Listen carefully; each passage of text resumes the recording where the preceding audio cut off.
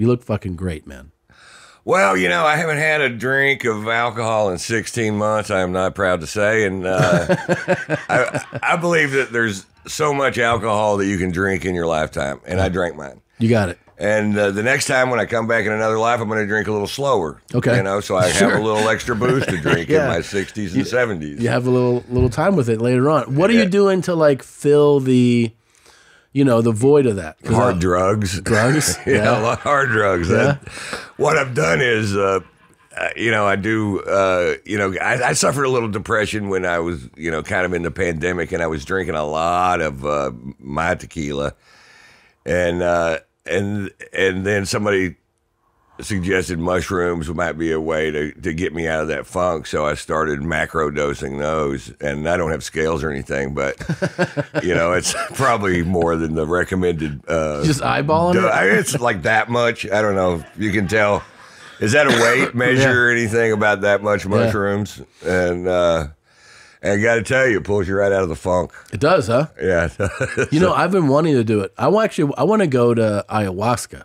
I want to have like that like mind opening experience. Well, I did when it became really apparent that that I probably needed to quit drinking, and it came about in a couple different ways. One, my girlfriend has a beach house. It's on the main channel, the Oxnard Marina. Her house is one of them, and so the neighbors are maybe 5 years older than me, and they're all drunks. I mean, and so I had no choice but to look at it. You know, that's what you look like right there. And in 5 years, it's not going to get better. See, it gets worse. Really? And and they're nice people, but they're just retired drunks. And this is actually what helped. It just made me look at it. I mean, the doctors were saying that I have some bad numbers, and so, but it made it easier just to look at the natural progression of life. I got to get ready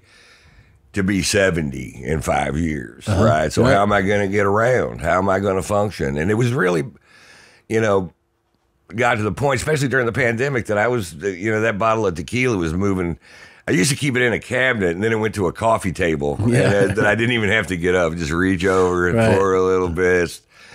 And it went from 5 to 3:30 in the afternoon, and it just, but I couldn't really see a life where I didn't drink, you know, because number one, I'm famous for drinking, and so socially, I'm kind of the hub of social activity in some circle, you know, and then I have a crew on the road with me all the time, and I've gotten them drunk every night for years. Sure. And on my nickel. And I'm like, I don't think other employers do this, you know, every night. Let's go get trashed on me, guys, every night. Come on, let's go. So I'd heard about ayahuasca, and I thought, well, that's what I want to do. I want to go down to Costa Rica and go to a place called Rismia. And I told them how much I drank, and then they said, no, you can't come here because we're not set up for detox, and you're going to have problems. And and that's not what we are. It can be a byproduct, but it's not what we're here to do, you know. So you got to quit for 15 days. And I'm like, 15 days? No way. So I went to this hypnotist in Santa Monica, and really cheesy looking operation. Guy's doing it out of his garage, and he has a brown wig that's just a little crooked. I don't know if it's all part of it or what. And he had a thin, tall glass of water with no ice that he barely sipped on. And you're in his garage, you know, 30-year-old recliner, blue, velvety looking, you know, and the guy's so good at what he does. And you go to 4 sessions, it's $250 a piece.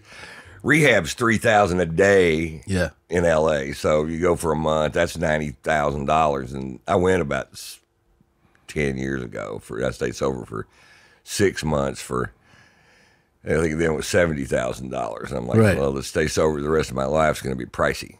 And if that's all I'm getting is these 6 month chunks out of this $70,000 investment. So I went to him and so I just did what he said. You know, the first session I didn't quit drinking. He said, "You don't have to quit drinking now." I'm like, "Great." Yeah. How long does this go? Yeah. A year. I went a slow program, and then you quit after the second one. And I got to tell you, I never went through any kind of detox or didn't buy. And I did the first time I quit. I was in a fucking hospital room, shaking and sweating. And now I think they were giving me pills to make me shake and sweat because it's the only time I've ever done it. And I think that I don't know that for sure. I'm making false accusations. Sure. But still, it entered my mind. Yeah. Well, why was I, because I was drinking more now than I was then.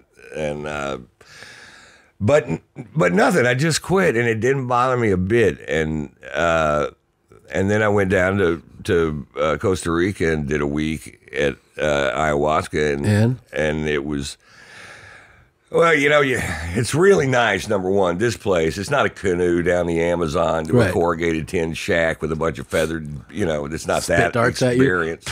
Yeah, no. It's used to be part of a JW Marriott on the beach, and it was their overflow on the jungle side. So this guy bought it and turned it into this health facility. So the food's great, everything's included. You trip for 4 nights, and from like 5:30 to about midnight, and in the perfect environment. I mean, it's this big room has beds, mattresses on the floor, and they're all made up. It's all really nice, pillows and blankets, and it's very kind of ceremonial. That we do have feathers. Sure. There's feathers there. Feathers help. And there's 4 different shamans, a different one every night, and the juice is a little different every night. And the first night I did it, I tripped so hard, and I don't mind altered states, and boy, but that was a little much for me. And I wasn't exactly sure. At one point, I'm like, I can't do this 4 nights in a row. Yeah. There's no way. But the drug that's in it, the active ingredient, is over. It gets out of your system, just like that. And so they know exactly when it'll be over. So at midnight, when they turn on the light and say good morning, no matter how hard you were tripping before, it's not like go to bed. Yeah. But it's over. And you're like, oh, well, I can do that. I can go to the dark side because they tell you to lean towards the dark side. So if you see a rainbow and a unicorn and this side of the street, and then there's some dude you barely recognize near a window, go that way. Yeah. Don't hop on the unicorn and fly over the rainbow. Yeah. And because there's nothing over there. Right. And so I was leaning into it pretty hard, and but once I found out it was over, I'm like, I can do that, as long as it's not 16 hours of when is this shit gonna go away. Yeah. And so the next night I went in there, and the shaman gave me like half as much, and you could drink as much of it as you want. You just can't do it past a certain time, so they know it's over when it's over. And he gave me like half as much, and he said Mother Ayahuasca is giving you the night off. And I'm like, okay, whatever you want. And it was so beautiful. They had on the back, they had all these hammocks and the great sky and monkeys and shit, and a big fire out there. And the shaman just goes, just go outside. And I said, what do I do? And just go outside and sit in a hammock, and when it's time to come in, come on in. I said, how will I know when it's time to come in? He goes, oh, you'll know. So I'm out there going, oh, it's kind of like a little light mushroom buzz. And then I opened my mouth, and the entire forest rushed into it. And I'm like, it's probably time to go in, right? And I went on in and laid down on my mattress. And some people there's vomit buckets too, because it makes people vomit. This, yeah. Or it gives you the shits, which is what it did for me. And so I kept having to trip and balls. I got, oh my God. And I never thought I'd walk into a room full of people throwing up in buckets and go, lucky. I got to go to this other room and shit. Yeah. You just throw up in your bed. Was it life-altering experience? The way a lot of people describe ayahuasca as like, oh man, this completely changed my perspective on things. What it did, in a nutshell, was helped me forgive everybody except one fucking divorce lawyer. I'm telling you, I did it I was so good with forgiving everybody till it came to that sorry motherfucking piece of shit. Yeah. And so I'm hung up. Just that one little thing, but the rest of it's good. That's pretty good. And, it also a big part of just forgiving me for, to let it go. It's a waste of time. It takes too much energy. And, but it really showed me a way to let it all go. Yeah. And I tell you, the experiences after the first night, which were dark, were very light and full of nothing but love, feelings of love. And it affects everybody differently, because the night that I was on the mattress, could not get up, I couldn't figure out how to scratch my head. My head itched. I have hands with fingernails. Yeah. Couldn't put them together. Really? Like, because I was just thinking about something else, and then somebody walked by and I was like, can you scratch my head? And they're like, yeah, sure did. That good? Yeah. Wow. Yeah. And the other people are dancing. So in my head, I'm doing the Bill Hicks line. So you guys can use your legs, huh? Yeah. So you went through a full ride. This is a full ride. A full ride, and 4 nights in a row. But the other 3 were just joyous. That's great. And completely different. And I was ready to attack. I was ready to go deeper. And they're like, it was kind of like a death and a rebirth. Yeah. But I got there quick. Yeah. And now I don't know about all that, right? All I know is I wanted the experience of it. I found this place that was really good at it, very, very safe, and it's like $5,000 a week for the nicest room they've got, and that includes food. So it's not rehab prices. And you're in Costa Rica. I ended up staying in Tamarindo for an extra week after that. Man, fucking love it, man. Yeah. And I just got connected to somebody who will fly in and either they'll do it at your place, or you can go to a place and they'll administer and take you through that. I know that's going on. I know it's going on all over Beverly Hills. Yep. And my yoga girl used to go do it, and she's really the one that kind of talked me into doing it. But I wanted to. I didn't really trust. I mean, I have a little trouble with an honest or a healthy amount of problem with trust, and so I just made the decision to go down. I think that's cool as shit. Yeah. And by the way, I think you deserve an enormous amount of credit for having the awareness to see those neighbors that you were saying that are 5 years older, and having the thought of being like, hey, this is the future. Right. Like being able to see that a lot of people don't put 2 and 2 together like that.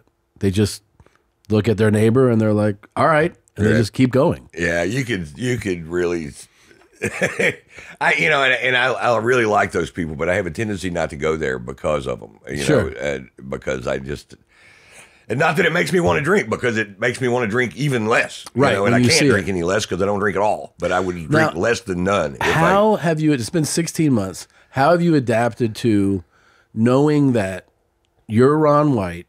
Everybody goes, this guy's always got a cocktail and a cigar. He's great to be around. The crew, meaning everyone just being like, I want to have a drink with this guy. Right. And now you're not drinking. Like, do you still socialize? Have you adopted like some other thing that lets you be in those circles? Or like, what's your... Well, if they want to smoke pot and eat mushrooms, I'll do that. There you go. So, I still got some shit going on. Okay. It was socially, it was awkward at first. And I had a tendency right at first to kind of isolate. And then it got to where the upside to me not drinking was so big. Yeah. That it didn't matter to me anymore. And it was you a have really so much more short clarity. period of time that You have much more clarity, like you think in your mind, or like I sleep like a baby. I feel good when I wake up. Yeah. Unless I've been tripping all night, and then I feel like shit. I don't want to paint too great a picture, and I also am not recruiting. People to quit drinking. This was my problem. Sure. It was nobody else's problem. And I own a tequila company, so I need people to continue to drink at an accelerated rate.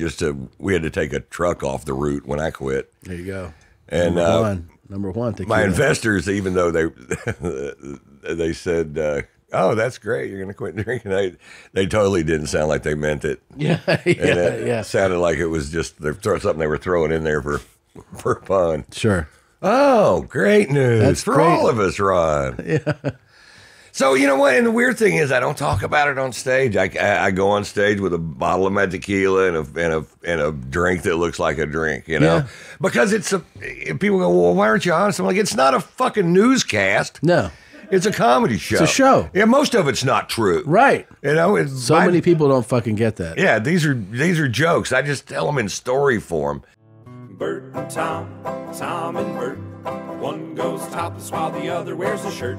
Tom tells stories and Bert's the machine. There's not a chance in hell that they'll keep it clean. Here's what we call 2 bears, 1 cave.